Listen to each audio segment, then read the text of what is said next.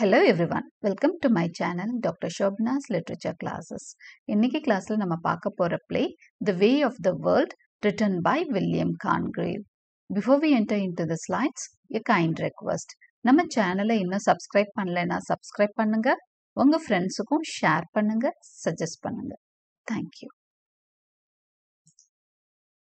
So a short introduction on William Congreve. William Congreve was born on 24th January 1670 and he died on 19th January 1729. Okay, இது வந்து restoration period. அவர் வாழ்ந்த அந்த period வந்து we call it as the restoration period. He was an English playwright, poet and Whig politician. Okay, அவரோட introduction அதுதான். நிறைய plays எழுதியிருக்கிறாரு. restoration ageல poet-ஆவும் இருந்திருக்காரு. அப்புறம் ஒரு பொலிட்டிக்கல் டைமென்ஷனும் அவருக்கு உண்டு. His works, which form an important component of restoration literature, were known for the use of satire and the comedy of manners genre. So அவரோட ஒர்க்ஸ் அப்படின்னு பார்த்தீங்கன்னா அதிகமாக அதில் வந்து ரெஸ்டரேஷன் லிட்ரேச்சருக்கான காம்பனன்ட்ஸ் இருக்கும். அந்த சீஃப் ஃபீச்சர்ஸ், அந்த கேரக்டரிஸ்டிக்ஸ் இல்லையா, குணாதிசயங்கள் எல்லாம் ரெஸ்டரேஷன் லிட்ரேச்சருக்குரியது இருக்கும். they were known for the use of satire and comedy of manners genre. இந்த ரெஸ்டரேஷன் ஏஜில் பிரபலமான அந்த டைப் ஆஃப் ட்ராமா அப்படின்னு சொன்னால் ரெஸ்டரேஷன் காமெடின்னு சொல்லுவாங்க, இல்லைன்னா காமெடி ஆஃப் மேனர்ஸ்ன்னு சொல்லுவாங்க. ஸோ இவரோட காமெடிஸ் வந்து இந்த காமெடி ஆஃப் மேனர்ஸ் டைப்ல தான் வரும். அதாவது அதிகமாக சட்டையர் இருக்கும் ஆன் த அந்த டைம்ல வாழ்ந்த அந்த மக்களோட அந்த லைஃப் ஸ்டைல் இருக்கு பார்த்தீங்களா, அது அதிகமாக சட்டையர் பண்ண மாதிரி, கேலி பண்ற மாதிரி இருக்கும். Notable place he wrote include the old bachelor, the double dealer, Love for Love, The Morning Bride and The Way of the World. இதெல்லாம் அவரோட ஃபேமஸான place. Dying in London, Congreve was buried at the Poets Corner in Westminster Abbey. So அவர் வந்து he died in London. அப்புறம் அவருக்கு அந்த உயர்ந்த ஒரு இடமும் கிடைச்சிருக்கு கிரேவ்ல. வெஸ்ட்மின்ஸ்டர் அபேல தான் அந்த கிரேட் பாய்ட்ஸ் எல்லாம் புதைக்கப்பட்டிருக்கிறாங்க. ஸோ அந்த இடத்துல he is also been buried. Okay, so this is a short intro about William Congreve. Now let us get into an introduction of the play The Way of the World. So இது வந்து எப்போ வந்தது அப்படின்னா restoration பீரியடில் வந்த ஒரு play தான் த way of the world. So நம்ம அந்த பீரியடை பற்றி நீங்கள் தெரிஞ்சுக்கணும் அப்படின்னா இது ஒரு ரொம்பவே ஒரு இன்ட்ரெஸ்டிங்கான ஒரு பீரியட். ஏன்னா ஆஃப்டர் பியூரிட்டானிசம் பார்த்தீங்கன்னா லிட்ரேச்சரில் சோஷியலிஸ்ட் ஆஃப் இங்கிலாண்டில் எலிசபெத்தன் ஏரா, அதாவது ஷேக்ஸ்பியரியன் ஏராக்கு அப்புறம் ஜெக்கோபியன் பீரியட் வரும், அதாவது ஜேம்ஸ் ஒன்னோட பீரியட் வரும், அப்புறம் சார்ல்ஸ் ஒன்னோட பீரியட் வரும், அதை கெரோலியன் ஏஜ்னு சொல்லுவோம். இப்போ 1649 இருந்து 1660 வரைக்கும் பியூரிட்டன் ஏஜ் வரும். ஓகேங்களா, பியூரிட்டன் ஏஜ் அப்படின்னா கிங் சார்ல்ஸ் ஒன்னை வந்து கொன்னுட்டு Puritans under the leadership of Oliver Cromwell அவங்க தான் வந்து ரூல் பண்ணிட்டு இருக்காங்க. பியூரிட்டன்ஸ் தான் இங்கிலாண்டை ரூல் பண்ணிட்டு இருக்காங்க. அந்த பீரியட் இங்கிலாண்டில் எப்படி இருந்தது அப்படின்னு பார்த்தீங்கன்னா ரொம்ப இதே ப்ராக்டிஸ் மெனி ஸ்ட்ரிஞ்சன்ட் ரூல்ஸ், அதாவது ரொம்ப ஸ்ட்ரிக்டாக இருந்தது rules and regulation of the country. நிறைய ரிலீஜியஸ் ப்ராக்டிசஸ்க்கு தான் முக்கியத்துவம் கொடுத்தாங்க. Entertainments, leisure games, something like that, அந்த ஜாலியாக இருக்கிறது என்டர்டைன்மெண்ட்ஸ் இதெல்லாம் பேன் பண்ணி வச்சுருந்தாங்க. பியூரிட்டன் ஏஜில் ரொம்ப லைஃப்பை வந்து சீரியஸாகவே பார்த்தாங்க. ஸோ இந்த மாதிரி ஒரு ட்ரெண்ட் வந்து இங்கிலீஷ் பீப்புளால் அதிகமாக தாக்குப்பிடிக்க முடியலை. ஏன்னா தேவர் pleasure loving people, pleasure seeking people, எப்போவுமே அவங்க ஜாலியாகவே இருந்து பழகிட்டாங்க. ஸோ இந்த ஸ்ட்ரிஞ்சன்ட் ரூல்ஸ்க்கு அவங்களால அதிகமான நாட்கள் வந்து அதை யூஸ்டுவாக இருக்க முடியல. So they brought back monarchy. அடுத்ததாக ஆலிவர் கிராம்வெல் இறந்தோன்னே சார்ல்ஸ் ஒன்னோட சன் பிரான்ஸ்ல இருக்காரு, அவரை கூப்பிட்டு வந்து திரும்ப மொனார்கியை ரெஸ்டோர் பண்றாங்க. அதை தான் ரெஸ்டோரேஷன் ஏஜ்னு சொல்றோம். சார்ல்ஸ் டூ வந்து மொனார்கி, அதாவது அரசாட்சி திரும்ப பியூரிட்டன் ரூல், அதாவது பார்லமெண்ட் ரூல்ல இருந்து திரும்ப வந்து மொனார்கி வருது, அதாவது அரசாட்சி வருது. யாரோட தலைமையின் கீழ் அப்படின்னு சொன்னீங்கன்னா சார்ல்ஸ் டூவோட தலைமையின் கீழ். இந்த பீரியடை தான் நம்ம ரெஸ்டரேஷன் ஏஜ் அப்படின்னு சொல்லுவோம். இந்த ஏஜோட ஒரு குணாதிசயம் அப்படின்னு பார்த்தீங்கன்னா லைஃப் ஸ்டைல் ஆகட்டும், வேற அவர் வந்தோன்னே ரெஸ்டோர், அதாவது மொனார்கி மட்டும் ரெஸ்டோர் ஆகலை, எதையெல்லாம் அந்த 11 வருஷம் அவங்க இழந்திருந்தாங்களோ அது எல்லாமே ரெஸ்டோர் ஆகுது. என்டர்டைன்மெண்ட்ஸ், லெஷராக அவங்க விளையாடுற நிறைய கேம்ஸ் இதெல்லாமே பேன் பண்ணி பண்ணி வச்சிருந்தாங்க பியூரிட்டன்ஸ், எல்லாமே திரும்ப ரெஸ்டோர் ஆகுது. ரெஸ்டோர் அப்படின்னா கெட் பேக்னு அர்த்தம், திரும்ப பெறு அப்படின்னு அர்த்தம். So everything they got back, எதையெல்லாம் அந்த 11 இயர்ஸ் அவங்க விட்டுருந்தாங்களோ அது எல்லாமே திரும்ப கிடைக்குது. அப்போ என்டர்டைன்மெண்ட்ஸ் எல்லாமே திரும்ப வருது. எல்லாரும் பிளேஸ், ஏன்னா தியேட்டர்ஸ் எல்லாம் க்ளோஸ் பண்ணி வச்சிருந்தாங்க, பிளேஸ் எல்லாம் கிடையாது. அப்போ திரும்ப வந்து now they have started writing place. ஆனா இப்போ என்ன அப்படின்னு சொன்னா, இப்போ எழுதின பிளேஸ் எல்லாம் கொஞ்சம் லைசன்சிபிளா இருக்கு. அதாவது லைசன்ஷியஸ் பிளேஸ் அப்படின்னு சொல்லுவாங்க. என்ன மாதிரி அப்படின்னு சொன்னா, சீக்ரெட் அஃபேர்ஸ், அதாவது இல்லெஜிட்டிமேட் அஃபேர்ஸ்ன்னு சொல்லுவோம் இல்லையா, திருமணத்திற்கு அப்பாற்பட்ட உறவுகள், இதை பற்றிய நிறைய விஷயங்கள் வந்து அந்த பிளேஸ்ல எல்லாம் வரும். அந்த ஹை கிளாஸ் அரிஸ்டோக்ராட்டிக் சொசைட்டி கொஞ்சம் இம்மாரலா இருந்ததா சொல்லுவாங்க. ஏன்னா ஒரு மாதிரி கட்டி வச்சு ரொம்ப இறுக்கி அதுக்கப்புறம் அதை வந்து கலட்டி விட்டா எல்லா ஃப்ரீடமை ரொம்ப என்ஜாய் பண்ணணும்னு நினைப்பாங்க இல்லையா, அந்த மாதிரி ஒரு இதுதான் ஒரு விதமான மென்டாலிட்டியை தான் மக்களுக்குள்ள நம்ம பார்க்க முடியுது ரெஸ்டரேஷன் ஏஜ்ல. ஸோ இந்த ரெஸ்டரேஷன் பீரியட் பத்தி நம்ம இது சும்மா ஒரு 2 பாயிண்ட்ஸ் தான் கொடுத்துருக்குறேன். With that we shall get in to the play. The way of the world was written touring இங்கிலாந்துஸ் restoration period which lasted from approximately 1660 to 1700. So இதுதான் அதோட பீரியட் பார்த்தீங்க அப்படின்னா அந்த 40 இயர்ஸ் தான் ரெஸ்டரேஷன் பீரியட் அப்படின்னு சொல்லுவாங்க. அதுக்கப்புறம் உங்களுக்கு அகஸ்டன் ஏஜ் வந்துடும், 1660 to 1700. The theatres and all kinds of entertainments were closed during the Puritan period. King Charles II,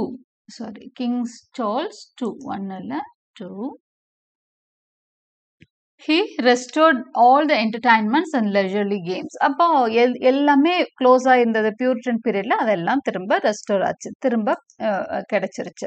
comedy of manners, ஏன்னா இந்த டைப் ஆஃப் ஜான்ரா இந்த டைம்ல எழுதின அந்த டிராமாஸ் பேரு காமெடி ஆஃப் மேனர்ஸ்ன்னு சொல்லுவாங்க.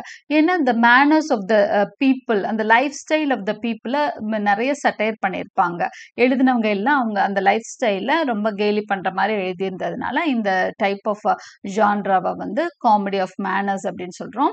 The way of the world is a quintessential example of comedy of manner type of play. அதாவது குவிண்டசென்ஷியல்னா ஒரு proper example, comedy of மேனர்ஸ்க்கான proper example தான் த way of the world. This type of comedy emerge during the restoration period, சட்டைரைசிங் the strict social Graces of the upper class. அப்போ அந்த satire பண்ணது அந்த upper class பீப்புளோட அந்த way of லைஃபை வந்து satire பண்ற மாதிரி தான் இந்த டைப் ஆஃப் காமெடி இருக்கும்.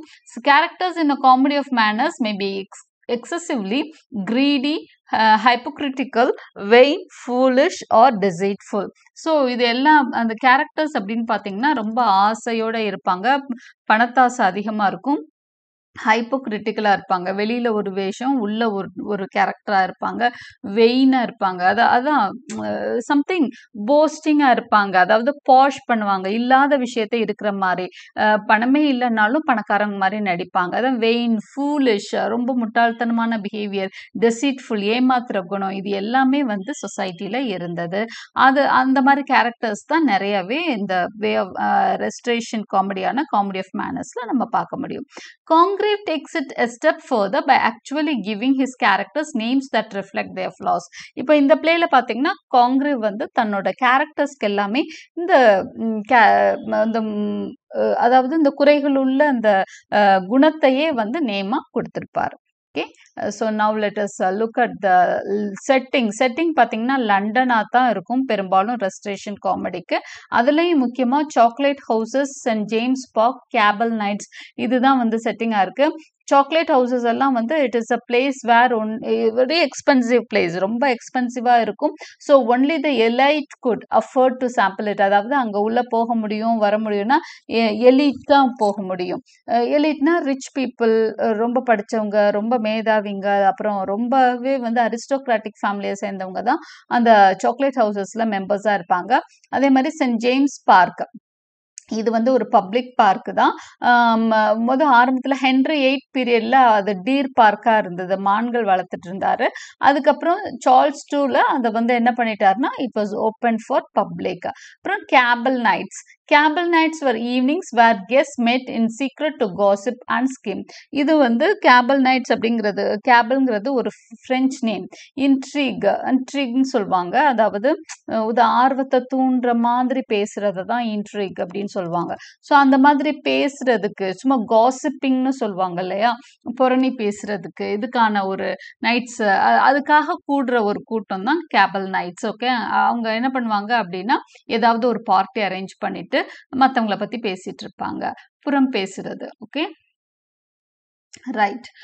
நெக்ஸ்ட் வந்து கேரக்டர்ஸ் பார்க்கலாம். மிரபிள், இவர் வந்து hero of the play.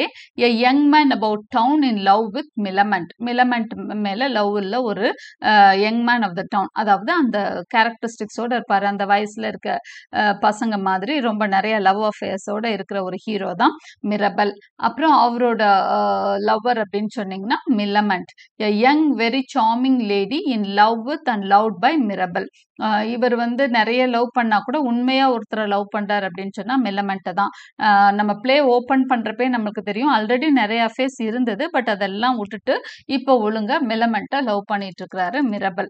Okay, so மிலமெண்ட் is a beautiful and a witty lady. She is the ward of Lady Wishford because she is the niece of Lady Wishford's long dead husband. She is the first cousin of Mrs. Fainall. இவங்க யாரு அப்படின்னு சொன்னா அவங்க அப்பா வந்து அவங்க அம்மா அப்பா இருக்கிற மாதிரி தெரியல மிலமெண்ட்டுக்கு. அவங்க தாய்மாமா வீட்டில் தான் அவங்க இருக்கிறாங்க.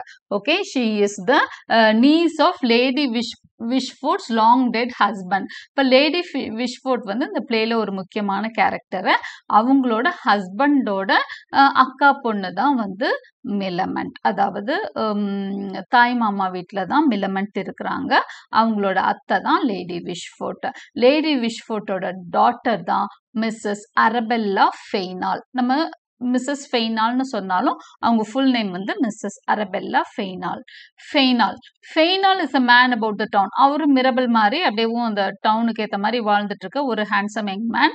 He and Mirabel know each other well as people do who move in same circles.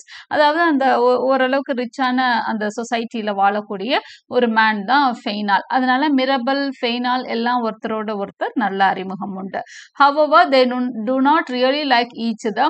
Fainall married his wife for her money. இப்போ ரெண்டு பேருக்கும் அவ்வளவா பிடித்தமெல்லாம் இருக்காது. ஃபெய்னாலுக்கும் மிரபலுக்கும் ஒருத்தர் பிடிச்சிக்காது. ஆனா ஃபெய்னால் யாரை கல்யாணம் பண்ணியிருக்கிறாரு அப்படின்னு சொன்னா மிஸ்ஸஸ் அரபெல்லாவை கல்யாணம் பண்ணியிருக்கிறாரு.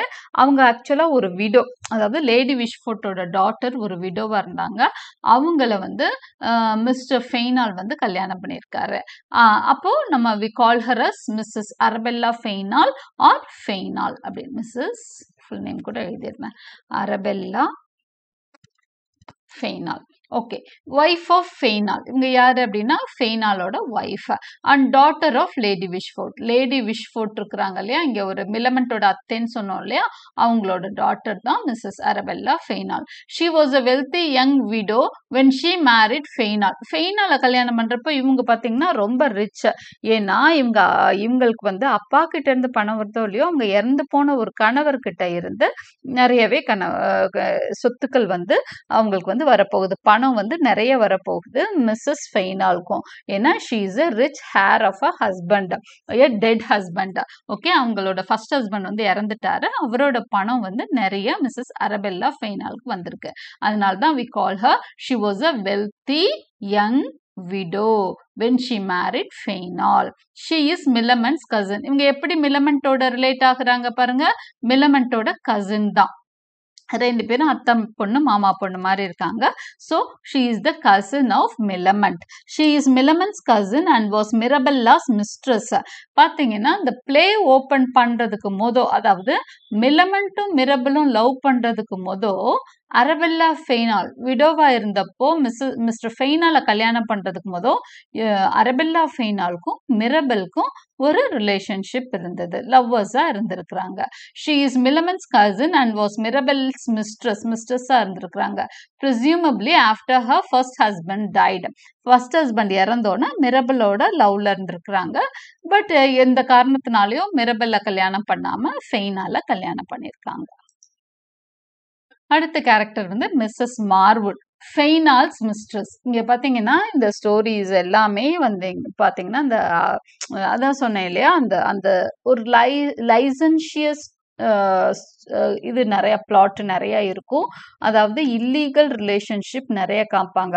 ஹஸ்பண்ட் வந்து ஒய்ஃபை ஏமாத்துறது, ஒய்ஃப் ஹஸ்பண்டை ஏமாத்துறது, இந்த மாதிரி கேரக்டர்ஸ் நிறைய இருக்கும். என்னடான்னு யோசிக்க வேணாம், ஏன்னா இந்த பீரியட்ல இருந்த ஜான்ரால நிறைய இந்த மாதிரி கதைகள் தான் வந்தது. அது வந்து ஒரு ஃபேஷனாவே இருந்தது இப்படி எழுதுறது தான். இப்போ மிஸ்ஸஸ் மார்வுட் பாருங்க, she is ஃபெய்னால்ஸ் mistress. Mister ஃபெய்னால், Mrs ஃபெய்னால் நம்ம பார்த்தோம் இல்லையா, அதுல மிஸ்டர் ஃபெய்னாலோட மிஸ்ட்ரஸ், அதாவது இல்லீகல் லவ்வர் தான் வந்து Mrs Marwood. It does appear however that she was and perhaps still is in love with மிரபிள். ஃபெய்னாலோட mister's, ஃபெய்னாலுக்கும் Mrs மார்வுட்டுக்கும் ஒரு இல்லெஜிட்டிமேட் ரிலேஷன்ஷிப் இருந்தால் கூட மிஸ்ஸஸ் மார்வுட்டுக்கு மிரபிள், நம்ம ஹீரோ இருக்கார் இல்லையா மிரபிள், அவரை ரொம்ப பிடிக்கும். மிஸ்ஸஸ் மார்வுட்னு இல்லை, அந்த ஊர்ல நிறைய பெண்களோட மனசை உடைச்சவர் தான் மிஸ்டர் மிரபிள். ஓகே, மிரபிளுக்கு நிறைய கேர்ள்ஸ் வந்து அவரை ஒன் சைடடா லவ் பண்ணிட்டு இருக்கிறாங்க. அதுல ஒருத்தவங்க தான் Mrs Marwood. Mrs Marwood is also in love with மிரபிள். ஆனா அதே சமயம் she is the mistress of ஃபெய்னால். Okay, already mister Marwood ஹஸ்பண்டா இருப்பாரு, அதனாலதான் மிஸ்ஸஸ் மார்வுட்னு சொல்றாங்க. இப்ப மிஸ்டர் ஃபெய்னாலோட இல்லீகல் ரிலேஷன்ஷிப்ல இருக்கிறாங்க, இல்லெஜிட்டிமேட் ரிலேஷன்ஷிப்ல. ஆனா at the same time she is also in love with மிரபிள். So பார்த்தீங்கன்னா அந்த கேரக்டர் வந்து ஒரு மாதிரி வித்தியாசமாக தான் எல்லாரோட கேரக்டரையும் அப்படி தான் காமிச்சிட்டு இருக்காங்க. மென்னாக இருந்தாலும் விமனாக இருந்தாலும் நிறைய அஃபேர்ஸோட காமிச்சிட்டு இருக்காங்க. This love is not ரிட்டர்ன்னா அன்ரெக்விட்டட் love. அதாவது மிரபிள் வந்து மிஸ்ஸஸ் ஃபெய்னால தான் லவ் பண்ணியிருக்காரே ஒழிஞ்சு மிஸ்ஸஸ் மார்வுடோட லவ் எல்லாம் அவருக்கு தெரியாது. அவர் ஆக்சுவலாக அவங்க லவ் பண்ணுறாங்கன்னு கூட தெரியாது. He has not returned his love to her. Okay, அவங்க மிஸ்டர் மிரபிள் வந்து மிஸ்ஸஸ் மார்வுட லவ் பண்ணல. Young Whitwood, a fop. He came to London from the country to study law, but apparently found the life of the fashionable man about town more pleasant. He has pretensions to be a wit. He quotes Millamant, but not seriously. She is merely the fashionable belle of the moment. Okay, young Whitwoodனு ஒரு character இருக்கிறாரு. அவர் வந்து மில்லமண்ட்டை வந்து love பண்றாரு. Okay, அதனால விட்வுட் வந்து மில்லமண்ட்டை love பண்றாரு. இவர் வந்து லண்டனுக்கு புதுசா வந்திருக்கிறாரு. அந்த லண்டன் சொசைட்டில இருக்கிற நிறைய அந்த மிரபல் மாதிரி ஃபெய்னால் மாதிரி கேரக்டர்ஸ் எல்லாம் பார்த்துட்டு இவரும் அந்த மாதிரி இருக்கணும்னு ட்ரை பண்ணிட்டு இருக்கிறாரு mister young விட்வுட். பெட்டுலண்ட் is a young Faf. இவரும் வந்து யங் மேன் தான். எ ஃப்ரெண்ட் ஆஃப் விட்வுட். இந்த விட்வுட்டோட ஃப்ரெண்டு தான் பெட்டுலண்ட். His name is indicative of his character. Lady Wishfort யாரு அப்படின்னா, நம்ம ஆரம்பத்துல இருந்து லேடி விஷ்ஃபோர்ட்ன்ற கேரக்டர் பார்த்துட்டு தான் இருக்கோம். மில்லமெண்டோட அத்தை, ஹீரோயினோட அத்தை தான், அதாவது தாய் மாமாவோட ஒய்ஃப், அத்தை தான் லேடி விஷ்ஃபோர்ட். எ வெயின் உமன், 55 years old. ரொம்பவே பாஷா, அதாவது நடிச்சுட்டு தனக்கு, அதாவது வெளியே சொசைட்டிக்காக ரொம்ப நடிக்கிறவங்கள வெயின் அப்படின்னு சொல்லுவாங்க. Vein woman 55 years old who still has pretensions to beauty. அவங்க என்ன நினைச்சிட்டு இருக்காங்க, தான் இன்னும் அழகா இருக்கிறதா நினைச்சிட்டு இருக்காங்க. she is the mother of Mrs. ஃபெய்னால், Arabella ஃபெய்னாலோட mother அவங்க. And Guardian of மில்லமெண்ட்டுக்கு Guardian Mrs ஃபெய்னாலோட mother. she is in herself in love with மிரபல். நான் சொன்னேன் இல்லையா, மிரபல் வந்து அங்க இருக்க நிறைய யங் லேடிஸ் இல்ல, ஓல்டு லேடிஸோட மனசை கூட உடைச்சிருக்கிறாரு. ஸோ அவர் மிரபல்ல வந்து லேடி விஷ்ஃபோர்ட்டும் லவ் பண்றாங்க. although she is now spiteful because he offended her vanity. ஆனா இப்ப வந்து அவர் வந்து கோவமா இருக்காங்க. லேடி விஷ்ஃபோர்ட் வந்து யார் மேல கோவமா இருக்கிறாங்க அப்படின்னு சொன்னா மிரபிள் மேல. ஏன்னா இவங்களோட லவ்வை வந்து அவர் என்ன பண்ணிட்டாரு, எக்ஸ்ப்ளாய்ட் பண்ணிட்டாரு, ஏமாத்திட்டாரு அப்படின்ற மாதிரி, தன்னை லவ் பண்றதா நடிச்சுட்டாரு அப்படின்னு சொல்லிட்டு மிரபிள் மேல லேடி விஷ்ஃபோர்ட் இப்ப கோவமா இருக்கிறாங்க. அடுத்ததான் sir wilful விட்வுட், the elder brother of young விட்வுட். நம்ம ஒரு கேரக்டர் பார்த்தோம் இல்லைங்களா, யங் விட்வுட்னு, அவரோட அண்ணன் தான் sir wilful Whitwood. He is 40 years old and is planning the grand tour of Europe that was usually made by young men to complete their education. பொதுவா அப்போ ஒரு ஃபேஷன் இருந்தது. என்ன ஃபேஷன் அப்படின்னு சொன்னா ஒரு டூர் போவாங்க. அவங்களோட எஜுகேஷனை கம்ப்ளீட் பண்ணணும்னா இங்கிலாந்து ஃபுல்லா ஒரு டூர் போனாதான் எஜுகேஷன் கம்ப்ளீட் ஆனதா அப்போ ஒரு அர்த்தம் இருந்தது. ஸோ அவர் வந்து டூர் போக ரெடியா இருக்காரு, பிளான் பண்ணியிருக்காரு. He is Lady Wishford's nephew, a distant non-blood relative of Millamant's, and Lady Wishford's choice is a suitor for Millamant's hand. இவரை தான் வந்து லேடி விஷ்ஃபோர்ட் என்ன பண்ணிருக்காங்கன்னா மில்லமண்டோட ஹஸ்பண்ட் இவர் தான் முடிவு பண்ணி வச்சிருக்காங்க. இவரை கல்யாணம் பண்ணிக்கிட்டாதான் லேடி மில்லமண்ட்டுக்கு சொத்து கிடைக்கும்ன்ற மாதிரி சூழல். ஏன்னா லேடி மில்லமண்ட்டுக்கு ஒரு வில் எழுதி இருக்கிறாங்க. அந்த வில் படி பாதி சொத்து வந்து இவங்க லேடி விஷ்ஃபோர்ட் கையில தான் இருக்குது. அவங்க விருப்பப்பட்ட ஆளை மில்லமண்ட் கல்யாணம் பண்ணிக்கிட்டாதான் அந்த காசை வந்து அவங்க கொடுப்பாங்க, அந்த பணத்தை மில்லமண்ட்டுக்கு கொடுப்பாங்க. வெயிட்வெல் யாரு அப்படின்னா மிரபல்ஸ் வேலட். வேலட் அப்படின்னா வேலைக்காரன் கூட வச்சுக்கலாம், மேன் சர்வன்ட். ஓகே, மிரபலோட சர்வன்ட் தான் வெயிட்வெல். At the beginning of the play he has just been married to ஃபாய்பிள், lady விஷ்ஃபோர்ட்ஸ் made. Beginning of the பிளேலேயே lady விஷ்ஃபோர்ட்டோட maid வேலைக்கார பெண்மணியை வந்து கல்யாணம் பண்ணிக்கிறாரு மிரபலோட சர்வன்ட். He மாஸ்கரேட்ஸ் as sir ரவுலன். இவரை வச்சுதான் நிறைய கேம் ஆடுவாரு மிரபல். ஏன்னா லேடி விஷ்ஃபோர்ட்டை இப்ப சம்மதிக்க வைக்கணும். எதுக்கு சம்மதிக்க வைக்கணும்? தானும் மில்லமண்ட்டும் கல்யாணம் பண்ணிக்கிறதுக்கு சம்மதிக்க வைக்கணும். ஆனா லேடி விஷ்ஃபோர்ட் தன் மேல ரொம்ப கோபமா இருக்காங்க. அதனால ஒரு பிளாட் பண்றாரு, ஒரு பிளான் பண்றாரு, ஒரு ஸ்கீம் பண்றாரு. அந்த ஸ்கீம்க்கு தன்னோட வேலைக்காரனான வெயிட்வெல்ல தான் யூஸ் பண்ணிக்கிறாரு. அந்த வெயிட்வெல்க்கு ஒரு பேர் கொடுக்கிறாரு, சர் ரவுலாண்டுன்னு சொல்லி நடிக்க வைக்கிறாரு. ஓகே, அதை நம்ம பிளே நடக்கிறப்ப பார்க்கலாம். ஓகேங்களா? ஃபாய்பிள் is lady விஷ்ஃபோர்ட்ஸ் made married to வெயிட்வெல். ஃபாய்பிள் யாருன்னா லேடி விஷ்ஃபோர்ட்டோட மெய்டை இவங்க இப்போ வந்து வெயிட்வெல்ல கல்யாணம் பண்ணியிருக்காங்க. மின்சிங் அப்படிங்கிறது மில்லமண்டோட மெய்டு. பெக் வந்து லேடி விஷ்ஃபோர்ட்டோட வீட்டில் இருக்க இன்னொரு மெய்டு. ஸோ இதுதான் முக்கியமான எல்லா கேரக்டர்ஸையும் நம்ம டீல் பண்ணிட்டோம். இப்போ பிளாட் சம்மரி பார்க்கலாம். Before the play begins, several significant events in the lives of the major characters have occurred, which Congreve explains during the play. நிறைய விஷயங்கள் நடந்துட்டதா பிளே நடக்கும்போது நமக்கு தெரிய வருது. அதாவது பிளே ஓப்பன் ஆகுறதுக்கு முதவே ஒரு சில விஷயங்கள்லாம் நடந்துருச்சு அப்படின்னு சொல்றாங்க. என்ன விஷயங்கள்லாம் நடந்துருச்சு? Language, அரபெல்லாஸ் first husband tight and gave her his treasure. Arabella, Mrs அரபெல்லான்னு சொல்றோம் இல்லையா, அவங்க வந்து அரபெல்லா ஃபெய்னால்னு சொல்றோம் இல்லையா, அவங்களோட ஃபர்ஸ்ட் ஹஸ்பண்ட் வந்து இறந்துட்டாரு. அவர் வந்து நிறைய சொத்துக்கள், அதாவது ட்ரெஷர் மாதிரி, புதையல் மாதிரி நிறைய சொத்துக்கள் தன்னோட ஒய்ஃபுக்கு விட்டுட்டு போயிருக்காரு. She starts a covert relationship with Edward Mirabel. அவங்க என்ன பண்றாங்க? அரபெல்லா ஃபெய்னால் தன்னோட ஹஸ்பண்ட் இறந்தோன்னு மிரபல், அதாவது ஹீரோ இருக்காரு இல்லையா, அவரோட ஒரு சீக்ரெட் ரிலேஷன்ஷிப்பை ஆரம்பிக்கிறாங்க. ஒரு வெளியே தெரியாத ஒரு காதல். They break up their relationship and she marries Fainall, a man Mirabel chose for her out of anxiety that they would have a kid out of wedlock. ஆனா அவங்க என்ன பண்ணிட்டாங்கன்னா இந்த லவ் வந்து பிரேக் ஆயிடுது, இந்த சீக்ரெட் லவ் வந்து break ஆயிடுது. என்னன்னா ஒரு பயம் மிரபலுக்கு வருது, தங்களுக்கு வந்து தங்களோட இல்லிசிட் அஃபேர்ல ஒரு குழந்தை பிறந்துடக்கூடாது.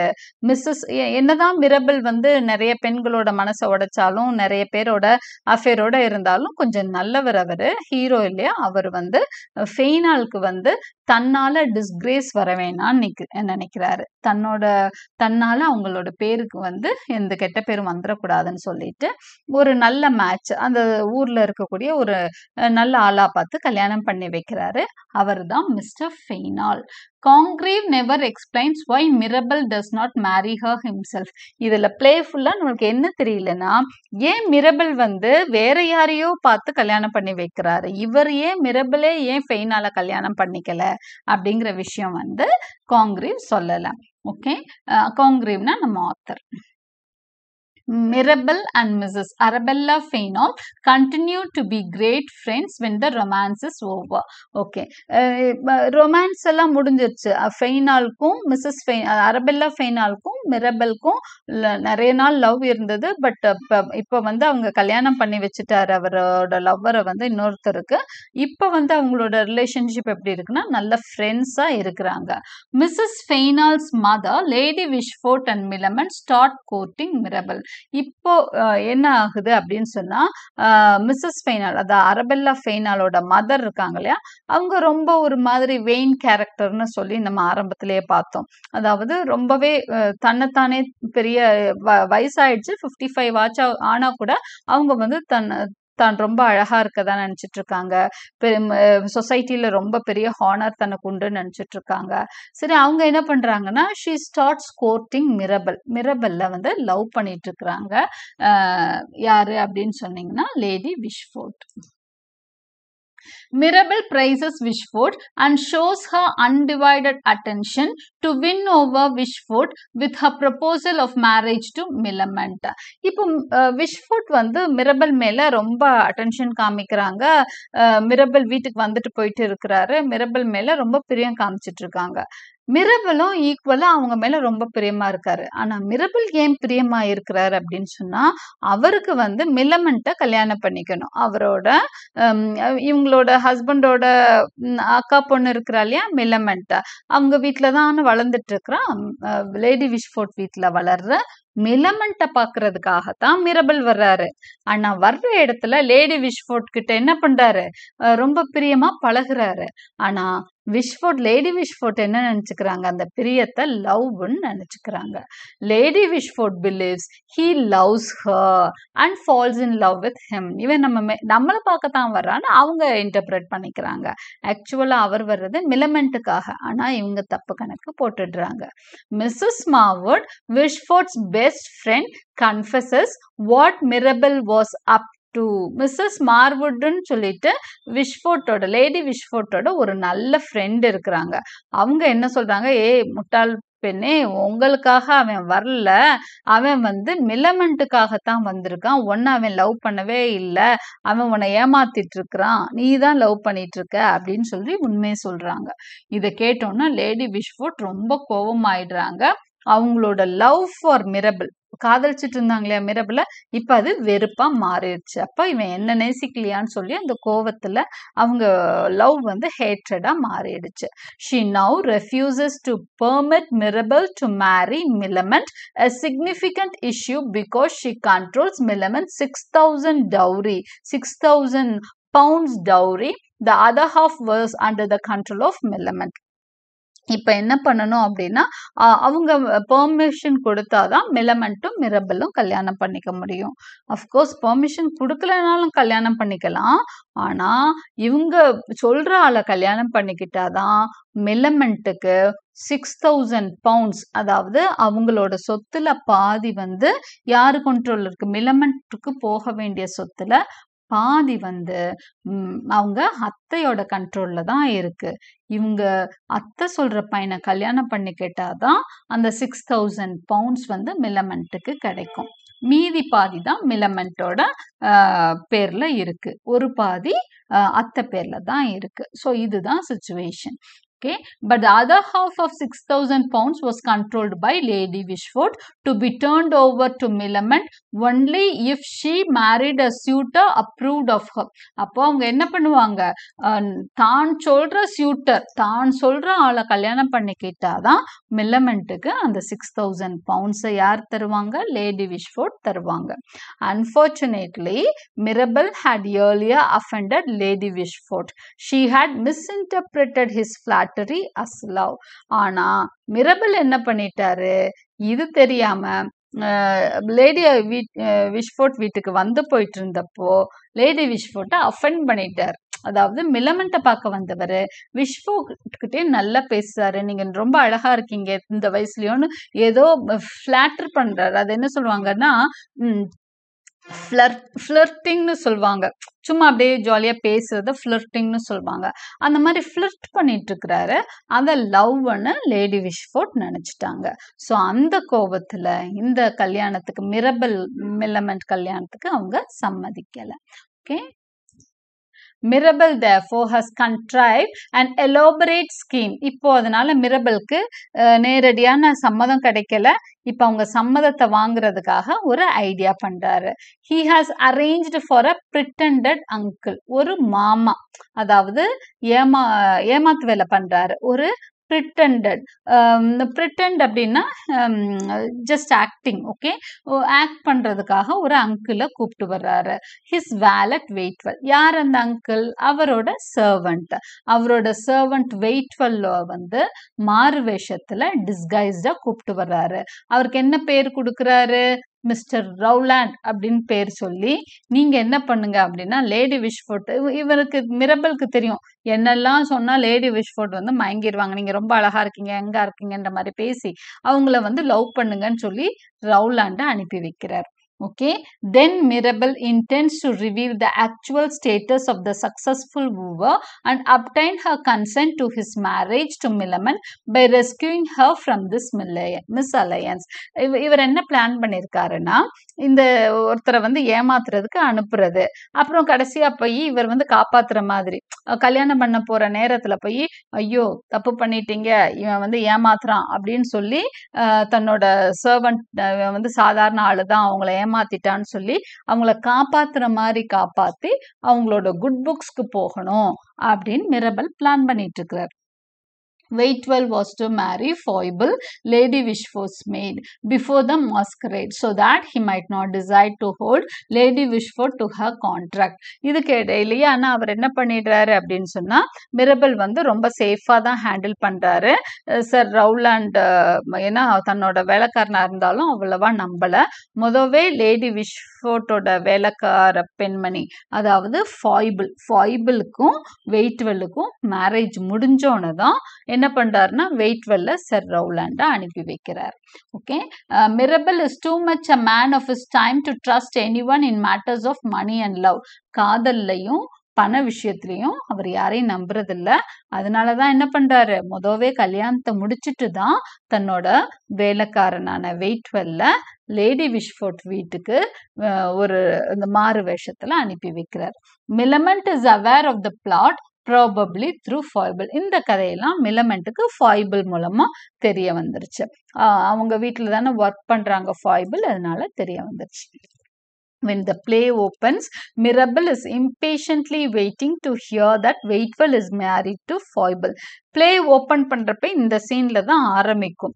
போக போக தான் நம்ம பழைய விஷயங்கள் எல்லாம் தெரிஞ்சுக்க, அரபெல்லா மேரேஜ் ஆகட்டும், மிலமெண்ட்டுக்கும் மிரபலுக்கும் லேடி விஷ்ஃபோர்ட்டுக்கும் என்ன தகராறு, இந்த மாதிரி விஷயங்கள்லாம் நம்ம போக போக தான் தெரிஞ்சுக்குவோம். பிளே ஓப்பன் பண்றப்போ மிரபல் வந்து வெயிட்வெல்க்கும் ஃபாய்பிளுக்கும் கல்யாணம் ஆயிருச்சா அப்படின்னு தான் வெயிட் பண்ணிட்டு இருப்பாரு. கல்யாணம் ஆயிட்டா வெயிட்வெல்ல நடிக்க அனுப்பணும், அந்த இடத்துல தான் பிளே வந்து ஓப்பன் ஆகும்.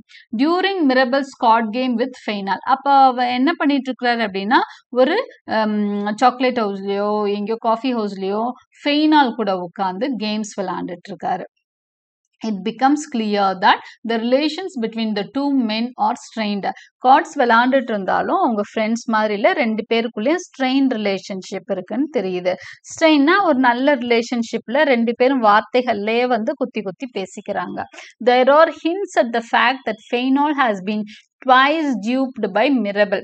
அதாவது மிரபல் வந்து தன்னை 2 முறை ஏமாத்திட்டதா ஃபெய்னால் வந்து ஒருத்தர் சொல்றான். மேபி அது எதா இருக்கும்? Mrs ஃபெய்னால் is மிரபல்ஸ் farmer mistress. அதாவது தன்னோட ஒய்ஃப் மிஸ்ஸஸ் ஃபெய்னால் வந்து மிரபலோட எக்ஸ் லவ்வர் அப்படிங்கிறது மிஸ்டர் ஃபெய்னாலுக்கு தெரிய வந்திருக்கு.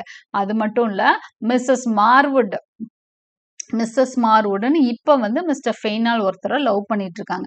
அவருக்கும் மிஸ்ஸஸ் ஃபெய்னாலுக்கும் கல்யாணம் ஆயிட்டா கூட மிஸ்டர் ஃபெய்னாலுக்கும் மிஸ்ஸஸ் ஃபெய்னாலுக்கும் கல்யாணம் ஆயிடுச்சு. அரபெல்லா ஃபெய்னாலுக்கும் மிஸ்டர் ஃபெய்னாலுக்கும் கல்யாணம் ஆகி போயிட்டு இருந்தா கூட மிஸ்டர் ஃபெய்னால் என்ன பண்றாருன்னா, ஒரு மேரிட் உமன் மிஸ்ஸஸ் மார்வுட், இங்க யாரு அப்படின்னா லேடி விஷ்ஃபோர்ட்டோட ஃப்ரெண்டு, இவங்கள வந்து லவ் பண்ணிட்டு இருக்கிறார். he is in love with Mirabel.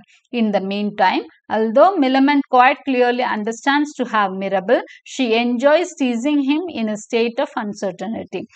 meanwhile Millamant Mirabelோட love affair அப்படின்னா அவங்களுக்குள்ள ஒரு நல்ல ஜாலியா தான் போயிட்டு இருக்கு, நல்லா பேசி சிரிச்சுக்கிறாங்க.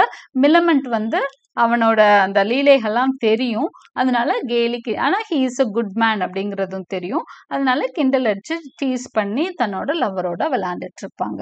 மிரபல் bits fair to succeed until unfortunately Mrs. Marwood overhears Mrs. Fainall and Foible discussing the scheme as well as Mirabel and Mrs. Fainall's earlier love affair.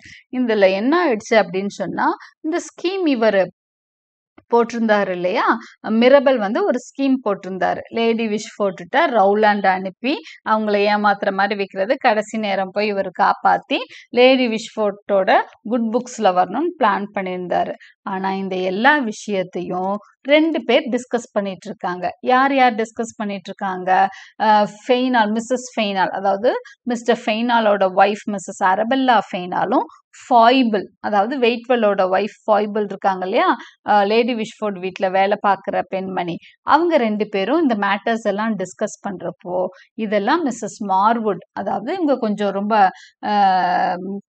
கொஞ்சம் சரியான பெண்மணி இல்லை, இவங்க வந்து lady விஷ்ஃபோர்ட்டோட friend, more then that அவங்களுக்கு மிரபல் மேல one side love வேற இருக்குது. அதனால இதெல்லாம் கேட்டுட்டு இவங்க வந்து இதை ஒரு டூலா யூஸ் பண்ணிக்க விரும்புறாங்க. இந்த கதையெல்லாம் கேட்டுட்டாங்க. ஓஹோ, நீங்க இப்படி எல்லாம் பிளான் பண்றீங்களா அப்படின்னு எல்லா விஷயத்தையும் ஓவர்ஹியர் பண்ணிடுறாங்க மிஸ்ஸஸ் மார்வுட். அது மட்டும் இல்ல, மிஸ்ஸஸ் ஃபெய்னாலோட ஏர்லியர் லவ் அஃபேர், ஃபெய்னாலுக்கும் மிரபலுக்கும் உள்ள லவ் அஃபேரையும் இவங்க கேள்விப்பட்டுடுறாங்க. இப்ப இது எல்லாத்தையும் ப்ரூஃபோட கொண்டு போய் யார்கிட்ட சொல்லிடுறாங்க? மிஸ்டர் ஃபெய்னால்ட்ட சொல்லிடுறாங்க. Since Mrs. Marwood also overhears insulting comments about herself, she is vengeful and informs Fainall of the plot and the fact which he suspected before, that his wife was once Mirabel's mistress. அதாவது ஃபெய்னாலுக்கு ஒரு சந்தேகம் தான் இருந்தது, நம்ம ஒய்ஃபுக்கும் மிரபலுக்கும் ஏதோ தொடர்பு இருந்ததுன்னு. இப்ப ப்ரூஃப் மாதிரி வந்து மிஸ்ஸஸ் மார்வுட் சொல்லிட்டாங்க அவங்க ரெண்டு பேரும் எக்ஸ் லவ்வர்ஸ் அப்படின்னு சொல்லிட்டு. இப்போ மிஸ்ஸஸ் மார்வுடும் மிஸ்டர் ஃபெய்னாலும் பயங்கர கோபமா இருக்காங்க மிரபல் மேல. த டூ கான்ஸ்பிரேட்டர்ஸ், சதிகாரர்கள், இப்ப ரெண்டு சதிகாரர்கள் ஒன்னா சேர்ந்துட்டாங்க. மிஸ்ஸஸ் மார்வுட், ஆல்ரெடி அவங்க லவ்வர்ஸ் தான், மிஸ்ஸஸ் மார்வுடும் மிஸ்டர் ஃபெய்னாலும். இப்ப அவங்களுக்கு காரணமும் கிடைச்சிருச்சு. யாரு மேல கோபத்தை வெளிக்காட்ட? ரிவெஞ்ச பழி வாங்குறதுக்கு மிரபல் மேல. The two conspirators now have both மோட்டிவோட அவங்க இறங்குறாங்க. அண்ட் மீன்ஸ் ஃபார் ரிவெஞ்ச் எடுக்கிறதுக்கு, பழி தீக்கிறதுக்கு அவங்களுக்கு காரணமும் கிடைச்சிருச்சு. In the same afternoon, Millamant accepts Mirabel's proposal and rejects Sir Wilful Witwoud, Lady Wishford's candidate for her hand. அதே நாள் என்ன ஆகுது அப்படின்னா, மில்லமெண்ட் வந்து அத்தனை நாள் ஒரு மாதிரி ஜாலியாவே பேசிட்டு இருந்தாங்க. ஆனா மிரபலோட ப்ரொபோசல் அன்னைக்கு அக்செப்ட் பண்ணிக்கிறாங்க. அட் த சேம் டைம் தன்னோட அத்தை சொன்ன ஆளு யாரு அப்படின்னா சர் வில்ஃபுல் விட்வுட், அவங்களோட ப்ரொபோசலை ரிஜெக்ட் பண்ணிட்டாங்க. ஃபெய்னால் நவ் டாமினேட்ஸ் த ஆக்ஷன். இப்ப சீனுக்குள்ள ஃபெய்னால் வர்றாரு, அவர் எல்லா கண்ட்ரோலும் எடுக்கிறாரு. He அன்மாஸ்க் sir Rowland. ஆக்சுவலா யார் அன்மாஸ்க் பண்ணணும்னு நினைச்சிருந்தாங்க? மிரபல் போய் அன்மாஸ்க் பண்ணி தான் குட் நேம் வாங்கணும்னு பார்த்தாரு. ஆனா ஃபெய்னால் போய் எல்லா கதையும் கெடுத்துட்டாரு. He அன்மாஸ்க் sir ரவுலாண்ட் the falls uncle and blackmails lady Wishfort with the thread of her daughters disgrace. அது மட்டும் இல்ல, நீங்க வந்து இப்படி ஒரு வேலைக்காரனை லவ் பண்ணீங்கன்ற கதையும் நான் வெளியே சொல்லிடுவேன். அது மட்டும் இல்ல, உங்க பொண்ணோட கதை பாருங்க, ஆல்ரெடி அவங்களுக்கு வேற வேற ரிலேஷன்ஷிப் இருந்திருக்கு அப்படிங்கிற இந்த இல்லெஜிட்டிமேட் அஃபேர் எல்லாம் நான் சொசைட்டிக்குள்ள, ஏன்னா அவங்க அதை தான் பயப்படுவாங்க, சொசைட்டிக்குள்ள தப்பான பேர் வந்துடக்கூடாது, சீக்ரெட்டா எல்லாம் மெயின்டைன் பண்ணிக்குவாங்க, சொசைட்டிக்கு தெரிஞ்சிடக்கூடாதுன்னு தான் பயப்படுவாங்க. ஸோ இதெல்லாம் நான் வெளியே கொண்டு போயிடுவேன் அப்படின்னு சொல்லி ஃபெய்னால் பயமுறுத்துறாரு. He demands that the balance of Millament's fortune now forfeit be turned over to his sole control. இதெல்லாம் நடக்கக்கூடாதுன்னா என்ன பண்ணணும்? அவங்க மில்லமெண்டோட 6,000 பவுண்ட்ஸ் அவங்க கிட்ட தானே இருக்கு. இப்பதான் மிரபலை கல்யாணம் பண்ணிக்க போறாங்கல்ல, அப்ப அந்த ஃபார்ச்சூன் எல்லாம் எனக்கு கொடுத்துடணும், மிலமண்டோட பணத்தை எனக்கு வந்துடணும், அதே மாதிரி என் ஒய்ஃபோட பணம் இருக்கு இல்லையா அதுவும் எனக்கு வந்துடணும், as well as the unspent balance of Mrs. Fainall's fortune, Mrs ஃபெய்னாலோட பணமும் எனக்கு வந்துடணும், அதாவது அவங்க மகளோட பணமும் எனக்கு கொடுத்துடணும்னு சொல்றாரு. அப்பதான் நான் உங்களை பத்தி வெளியே சொல்ல மாட்டேன் அப்படின்றாரு. In addition, he wants assurance that Lady Wishford will not marry so that Mrs. Fainall certain to be the heir. அது மட்டும் இல்ல, லேடி விஷ்ஃபோர்ட்டோட உங்களோட காசும் எனக்கு வரணும், அதனால நீங்க எதுவும் இந்த வயசுல எப்படி கல்யாணம் பண்ணணும்ன்ற ஐடியாவோட எல்லாம் இருக்கக்கூடாது, வேற கல்யாணம் பண்ணக்கூடாது அப்படின்னு வேற கேக்குறாங்க. The move of Fainall is now countered. இப்போ என்ன ஆகுதுன்னா திரும்ப ஒரு ட்விஸ்ட் வருது. ஏன்னா வில்லன் வந்து டாமினேட் பண்ணிட்டு இருக்கப்போ இப்போ வந்து திரும்ப வந்து ஹீரோ வராரு. மில்லமன் says that she will marry Sir Wilford to save her own fortune.